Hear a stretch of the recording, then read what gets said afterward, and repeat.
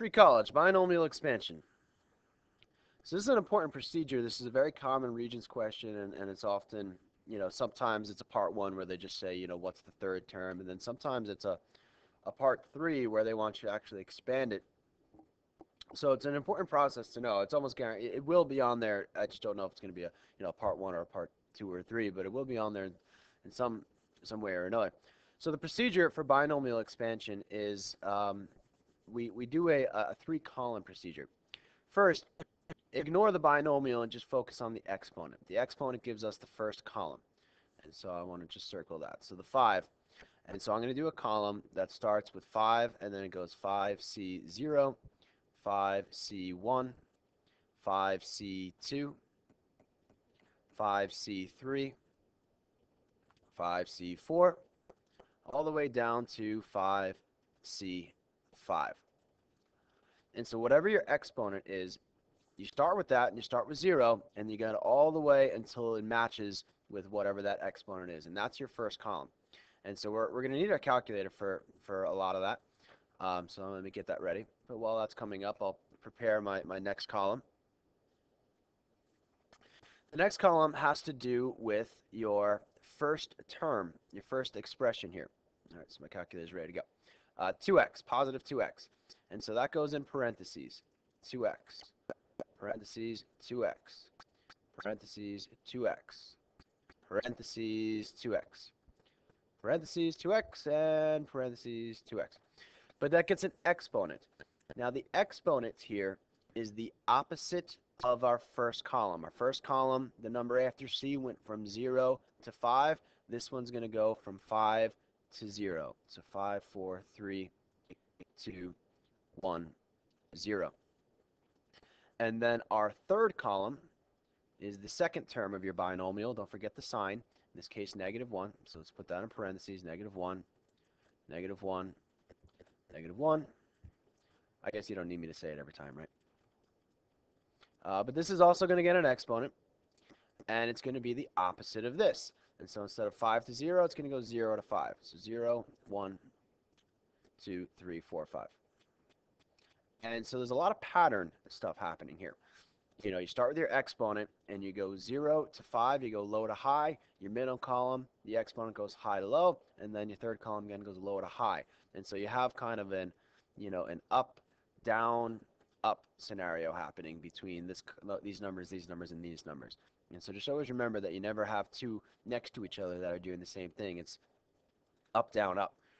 And one thing to point out is the previous lecture was about binomial probability, which had something like this in NCR, parentheses, exponent. And students get them confused quite a bit because in binomial probability, this number and this number match. But obviously they don't in binomial expansion. In binomial expansion, this number and this number match. And so don't get the two confused. The other one's all about probability. We say the probability of success raised to the amount of success and stuff like that. But don't confuse the two. They're very similar, and they're both binomial. And you really need to just make a conscious mental note of that right now. That when it comes to probability, your number after C and your first exponent will match. But when it comes to expansion, it's the second number that matches. So there's a key difference there. All right, so then we just need to pretty much evaluate each of these things, really one at a time. And now I'm going to do this one piece at a time. First, 5C0. And so you're just going to type that into your calculator. You do 5, math, left the probability, NCR's choice 3, and 0. And the answer is going to be 1.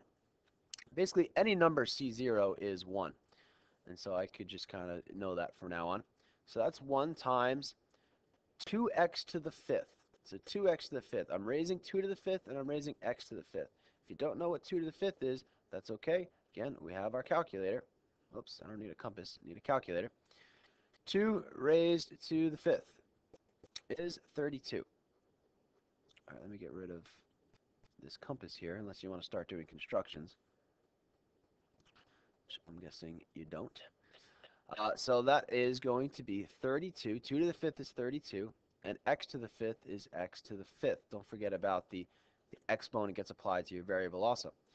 And then the last part for this one is negative 1 raised to the 0, and anything raised to the 0 is positive 1. But you could also type that into your calculator, just don't forget the parentheses around negative 1. Otherwise, it's not going to give you something accurate.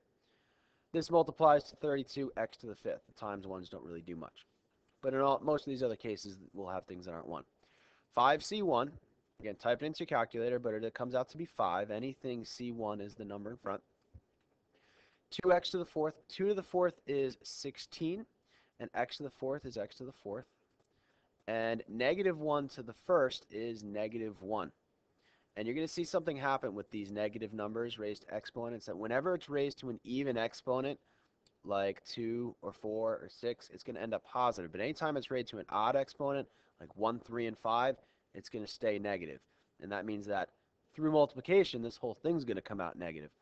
So 5 times 16 times negative 1 is negative 80 x to the 4th. Again, for the numbers, you could multiply in your calculator if you need.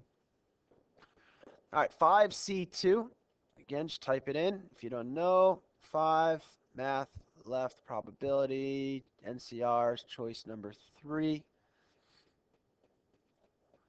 And 2 is 10. So this is 10.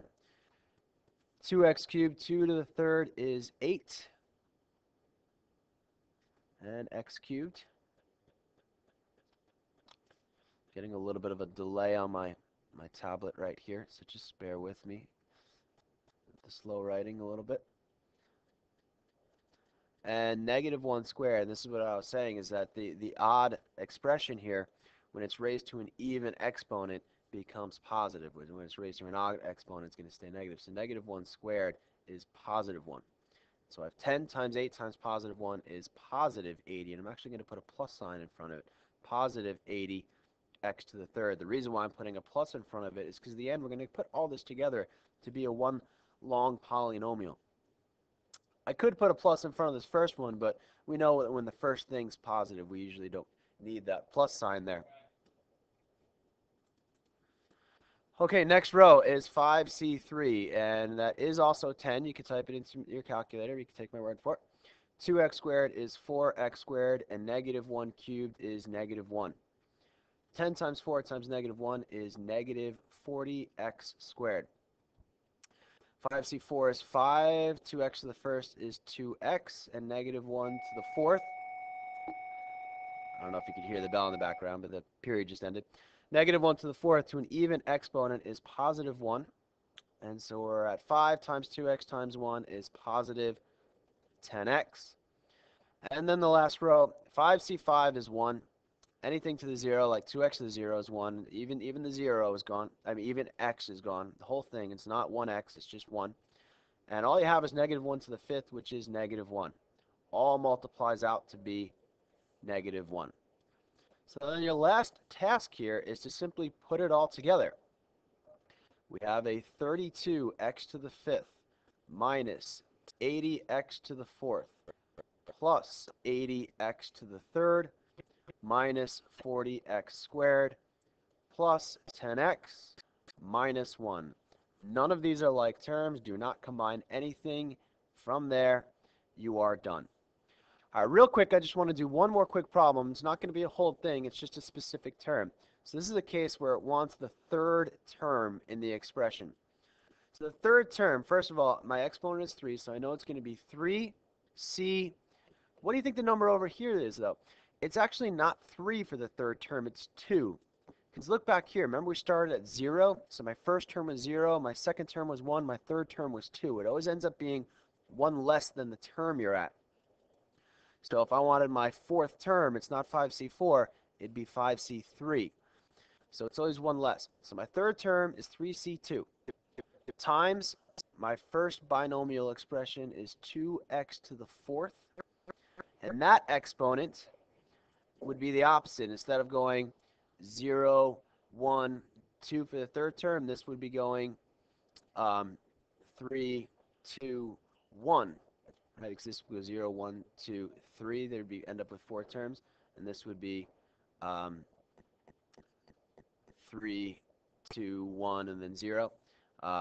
But it's helpful actually when you're trying to do the exponents to do the second exponent first, because it's going to be negative y. This is the one that we know matches our number over here. So that's your 2.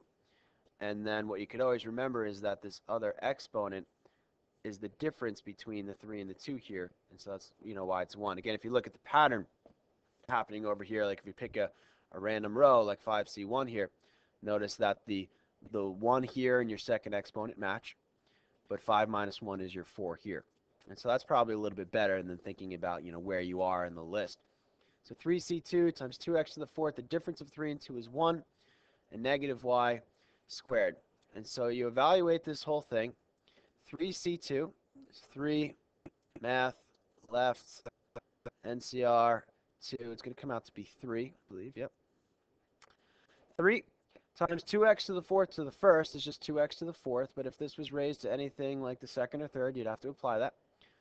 And negative y squared, remember an even exponent for a negative is going to make it positive y squared. And I think that was really the trick to this problem is whether or not people make this term positive or negative. But a negative raised to an even exponent makes you positive.